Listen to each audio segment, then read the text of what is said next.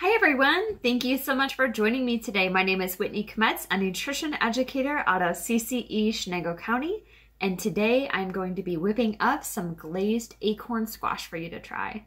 So I have all of my lovely squash here outlined on my tray. So I did about 1 inch thick for my slices, and on here I have my nonstick mat and I also sprayed it. So this is a super simple recipe. Now, when you're cutting your squash, you want to be extremely careful. The squashes can be very difficult to cut.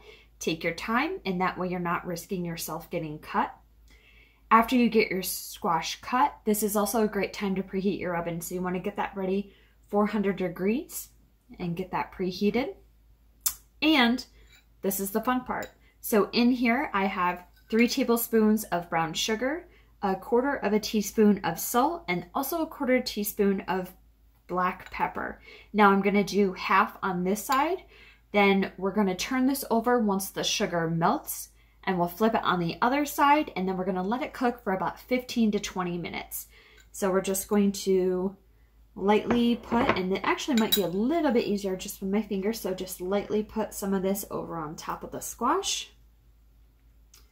And half on this side, half on the other. Again, we're only gonna keep it on this side just until the sugar melts. Okay, great. So we're gonna stick it in the oven, typically about 5 to 6 minutes, and then we'll pull it out and see what it looks like. Okay, so the squash has been in about 6 minutes. We're gonna take it out. I'll show you what it looks like, and then we're gonna flip it over. We're gonna put the brown sugar with the salt and the pepper on, and then we're gonna let it cook about 15 to 20 minutes.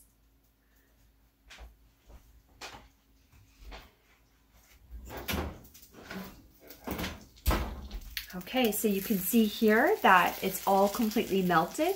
So I'm going to flip it, coat it, and then we'll put it back in for 15 minutes. Then I'll show you the end product. Okay, so our squash just got done. Let me pull it out of the oven so you can see what it looks like.